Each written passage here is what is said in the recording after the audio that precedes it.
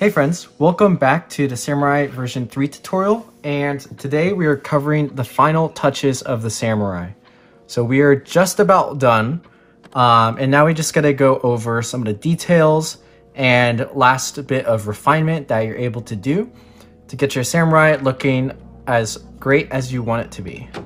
Now, as you can see, I've already done some shaping to this guy, and he's on the display stand. So if you have a display stand, go ahead and use that, as it makes it a little bit easier to check out your Samurai and see what needs to be fixed, and to see what pose it'll be. I'll link this stand down in the description, but a clear stand like this is excellent. However, you can make stands out of wires or whatever materials you can. But yeah, let's talk about this guy so far and what you can do to get your Samurai looking nice and proper. Alright, so let's take a look at the Samurai. Now, you might not have noticed, but the left side relative to the Samurai has been shaped with glue, but the right side does not have any glue, and it actually hasn't been shaped much outside of what was covered in the tutorials.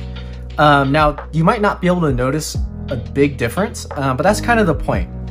And this comment was brought up in the last tutorial, but it revolved around, can the Samurai be shaped well without the use of glue or methyl cellulose, as especially methyl cellulose not everyone has access to? And the answer is yes, you don't need glue. It's not a requirement to shape the Samurai well. However, it does have its limitations, which is why I still recommend shaping it with glue or methyl cellulose. And we'll just have a quick discussion about this. Now, for my personal uses of these Samurais is I like to take these to conventions on display, or travel to bring them home to show people, and even sell them to others so they can use it as a decoration. And for that reason, I like to use glue. And why is that? It's because it makes the model stronger, it'll last longer, and especially if I'm giving it to someone, I want it to keep its form for years and not fall apart. So for a quick example, the leg here, the shaping's relatively the same. However, I just back coated using glue on the back, and that makes the leg a little bit more rigid, and it'll keep the curves that you folded into it, as well as let you add a little bit more curve to it. So if I kind of bop the leg, it kind of keeps its same footing. However, without the glue, it's way more flexible. It can, hyperextend, it can twist. It's not as rounded, even if I try to round it like this. While it still can, it's going to be harder for it to stay like this over a long period of time or with a lot of movement. The other thing is, with glue, you can achieve some features that aren't quite capable without. And so, for example, the battle dress, I tucked it under the first layer of the leg, which is proper, and that's what you can do. And then I used glue to reinforce it in place so it can stay there. And then manually I could curl the battle skirt. Now, as you can see, I did the same thing on the other side without glue, and in place of it is a paper clip. And now, obviously, you don't want the paper clip to be there forever, but you could use a small clip to keep it in place. And for me, that works, but it's more cheating than using glue, as it can achieve the same thing without the use of an external tool. However, if you keep this paper clip here for, say, a month or maybe 2 months, over time the paper is going to take this form, and when you take the paper clip off, the paper will still be trapped in there, depending how well you got it in there and kind of locked it. So that's the way you can do the same kind of thing without glue. However, over another year, there's a chance that paper is going to fall away and come untucked from the leg. And that's just because how gravity works and elasticity, and paper wear. Paper doesn't last forever. And even though this Unryu is really good, it's not completely durable. So I've had a lot of models that I folded without glue or methyl cellulose fall apart on me over the years, and I personally don't like that. So yes, I recommend using glue. I don't recommend using a lot of glue. And now I'll get into some points on what you kind of want to look for and some of the mistakes I see people make. All right, so the first thing I'll talk about with this model are some of the mistakes people make. So this more goes towards people who are shaping with glue. And I think the most common mistake in shaping in general is using too much glue. So a lot of times, and I've made this mistake too, is the temptation to glue all the layers together. And especially for this model, since it's supposed to resemble a person and it's 3D, so you can kind of look at it from all sides, you don't want it to be as flat as you would shape an insect. So if you were to glue all the layers together, it would lose a lot of dimension and it'd look way too thin. And even though that seems like a small detail, it goes a long way, especially in the legs, the arms, and the body. So as you can see here, there's a decent amount of depth, and that helps out when, you know, displaying the model and giving it kind of a form to take, as well as the arms. Even though the layers might be spread out a little bit, it provides a little bit of a depth to it.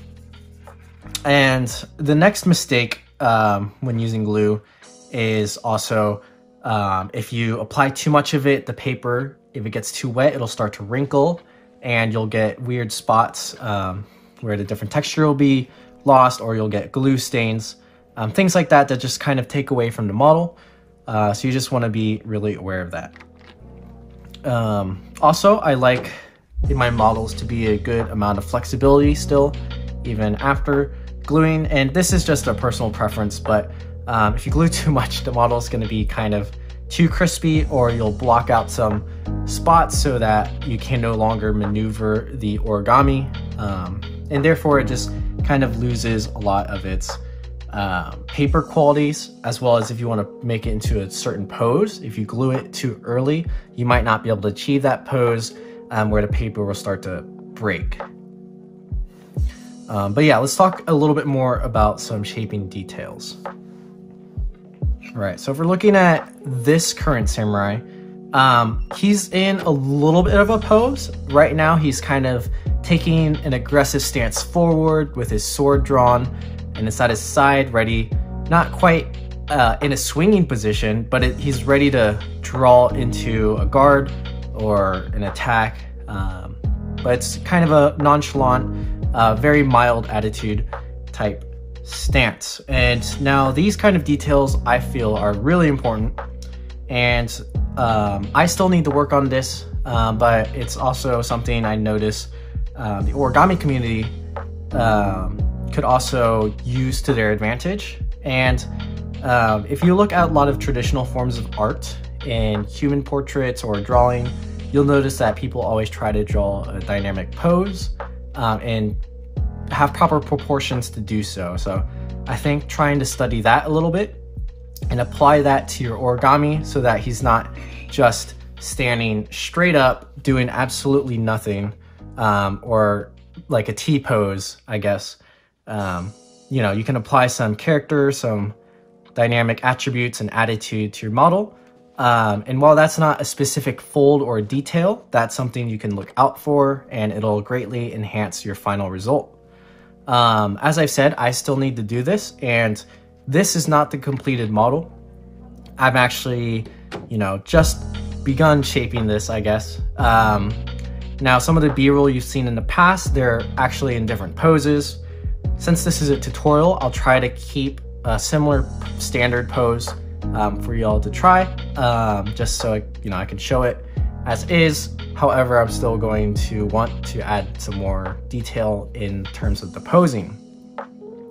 Now, as towards actual tertiary or textual details, you want to make sure your model stays clean. So as you can see, I made sure the pleats are all locked in. I made sure that nothing's like sticking out too weirdly. On this side, you can see I've refined the fingers, and even though the anatomy proportions aren't 100% correct, It's a lot better than leaving them unrefined, such as in this hand. And also the fingers aren't even grabbing the sword. So that's a small detail not to be missed, which I will improve once I shape this side. And then also in terms of the leg, both of them are pretty okay. However, a lot of times if your leg is fully locked out like this, or it looks hyperextended, that's going to be an instant giveaway at a mistake or an unrefined finish. So make sure nothing's sticking out weirdly. With the arms, your top arm isn't curved, it's more of a straight line, so really try to get straight lines there, and then focus on the joint to be your elbow. Don't just take the long flap and curve it. That's also going to be a giveaway a little bit at that your model isn't quite refined. Same things with the face. Now obviously the face, when you fold it, you're gonna have to treat the paper, or I guess fold the paper to get it in a right orientation. Naturally it might sit up or it'll sit too far down, but pay attention to that and its relation to the neck as well as the hat. You don't want the hat to be slanted or tilted up or tilted down too far, but depending on your preference, go with that. Same thing with where the shoulders sit. So right now they're fallen back a little bit, and that's just because the paperweight is dragging it down. But really try to look at position of shoulders in reference to how you're trying to pose them, and shape accordingly for that. But yeah, that pretty much covers most of the textual tertiary details. Other small things could be how's the blade or the sheath? Is it wrinkly? Like mine's a little bit wrinkly. Is it perfectly flat?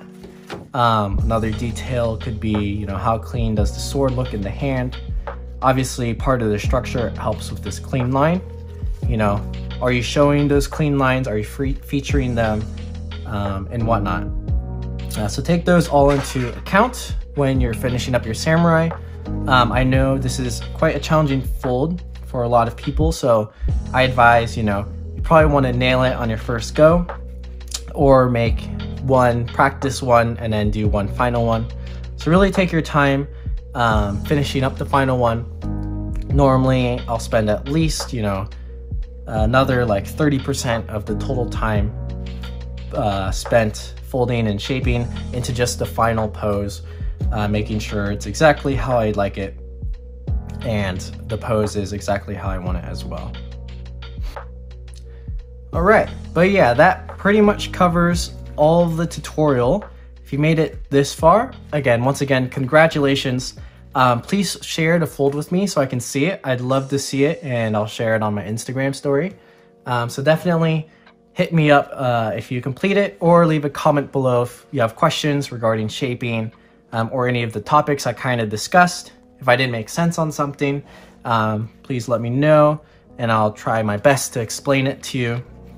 But yeah, last thing for me to do, at least, I mentioned, is I'm not completely done shaping this yet. So we're going to go do that, and I'll show you what it looks like. And it's going to change like this. And there we have it. We have our fully shaped, completed samurai. As you can see, I still kept majority of the basic pose. However, I made it a lot more dynamic by giving him a direction with the sword. So no longer is he just nonchalant and static. He is a little bit more aggressive, and it's like he's, approaching, or someone's approaching him. But yeah, there we go. And I finished shaping the right side, so his fingers, the positioning, the sword, the arm, all that kind of stuff. The legs are more rigid so that when I have them on display, they're good to go. On the back side, I positioned his shoulders and made them so they're in line and that they'll stay put for the most part. There's still a little bit of wobble, but I mean, it's paper. Same thing with the back. Therefore, giving him a lot of detail, and I can say that I am happy with this result. So hopefully you guys were able to take some tips from this video and apply it towards your samurai and whatever fold that you happen to want to shape very well. But yeah, that's pretty much it for this video. Great job for making it. Have a lot of fun shaping. It's honestly my favorite part, to shape the model into this pose, even after doing the rest of the shaping in terms of the structures. But yeah, that'll be all for the Samurai version 3 tutorial. Thank you so much for watching. And as well, I did this all completely for free for you guys. So please share your photos with me if you fold it. I'd love to see it. And I also made a special demo video that will premiere right after this tutorial ends for you to check out. So if anyone asks you what you're folding, you can reference them to that highlight video so they can check out the Samurai. And it's also for you guys, so you guys can just check a cool montage of 3 different Samurai I folded and see the different poses and the slight differences between the shaping. But yeah, thank you so much, and I'll see you in the next video.